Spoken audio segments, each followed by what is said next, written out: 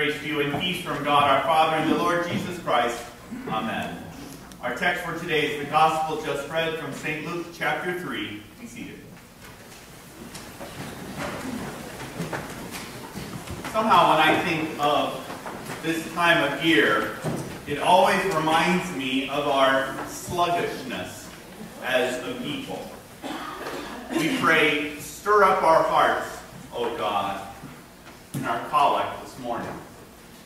How many times during this season do we hear, wake up, or pay attention, you better watch out, and the like?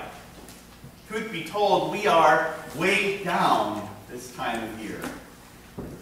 This season for so many can easily become a burden.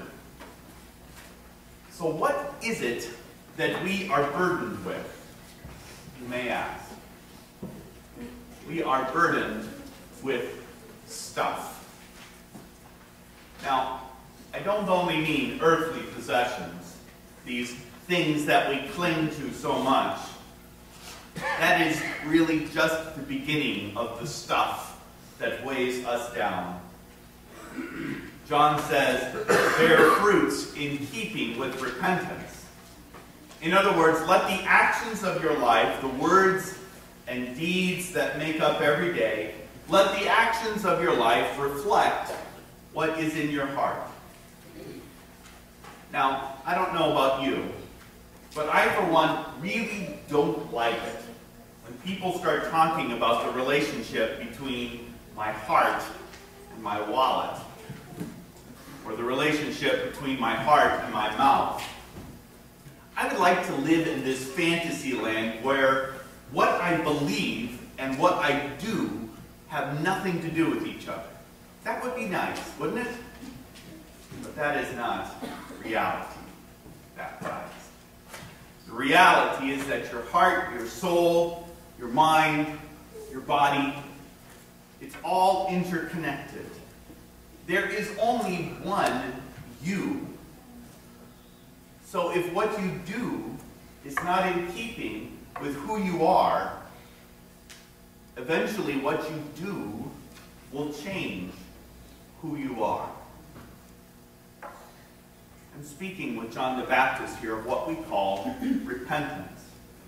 Repentance means to turn, or to be turned, away from one life and to another. It means turning your back on this empty way of life that the world's sirens would call us to every day. This is why we get that little interchange in our text. The crowds ask him, what shall we do? And he answers, whoever has 2 tunics is to share with him who has none, and whoever has food is to do likewise. Tax collectors also come to be baptized and said to him, Teacher, what shall we do? And he said, collect no more than you are authorized to do. Soldiers also asked him, and we, what shall we do?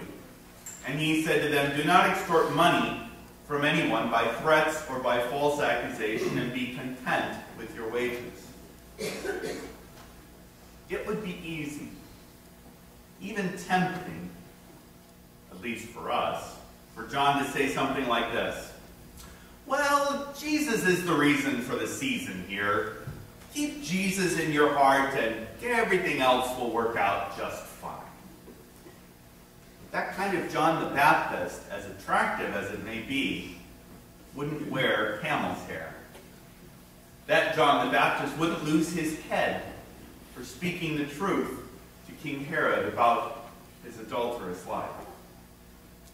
No, our John the Baptist, the John of the Bible, speaks and gets to the heart of the matter. What bogged these people down then and now is simply their stuff.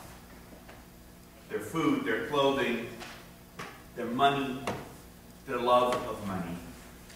That is what weighed them down. So the question is, how do the things of this life weigh you down? Are you so defined by your things that you don't have time to hear the Word of God? And remember, those things may not mean physical stuff. It can mean your time, your activities, the myriad things your kids do or you make them do.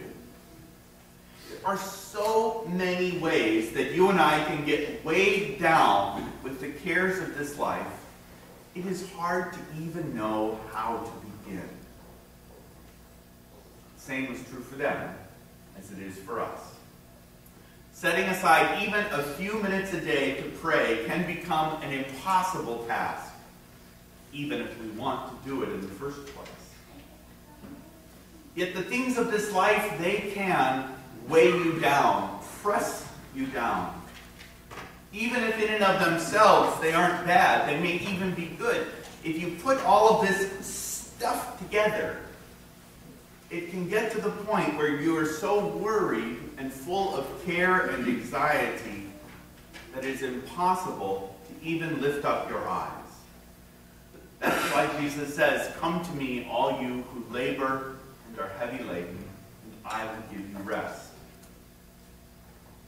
You see, beloved, this is what Jesus offers you, which is what we so desperately, desperately need. He offers you rest. The things we cling to seem so important at the time. They seem so central to our identity. Yet when the things of this time, of this day, pass and fade away, the longing remains. It is that longing, that desire for something more, that is what Jesus seeks to fill. So repent. Empty yourself of all your stuff. Lay it at the cross of Jesus. Your doubts, your fears, your greed, your possessions, whatever it is that lays you down, that causes you such care and worry and anxiety. Lay it down at the cross, where Jesus comes to give you something far, far greater than those things which are here today and broken and gone tomorrow. He gives you eternal rest. He comes to put your soul at peace in the forgiveness of sins.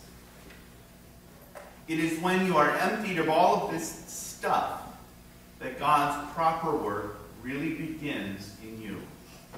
When all of these things are swept away in the refiner's fire, it is then God enters in to give you the peace which only He Himself can give. Remember those words from our epistle.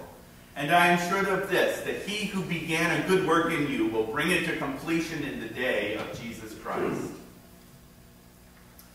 Sometimes being in the refiner's fire is, well, it's painful.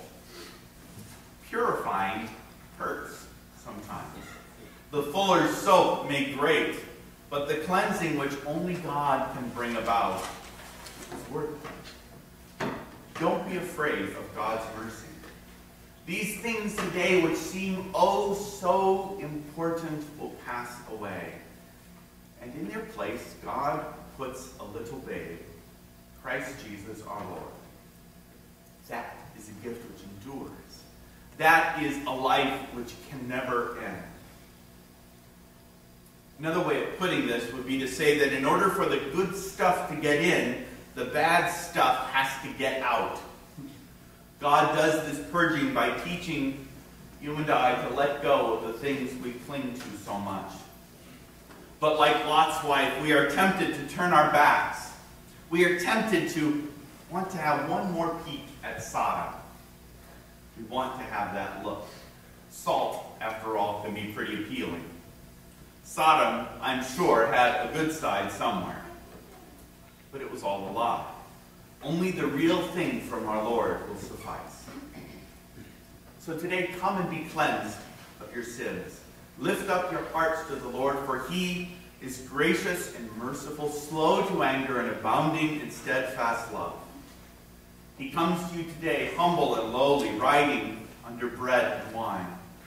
He comes to wash you, to purify you, to make you clean in the blood of the Lamb. Come to the table of the Lord. Be free of all of these things which weigh you down so much. Jesus has come, and what He comes to bring is far greater than anything the world can offer. Let us pray. hearts, O Lord, to make ready the way of your only begotten Son, that by his coming we may be enabled to serve you with pure minds. Through the same Jesus Christ our Lord, who lives and reigns with you in the Holy Spirit, one God, now and forever. Amen. Please stand. And now the peace of God, which passes all understanding, keep your hearts and minds in true faith to life everlasting.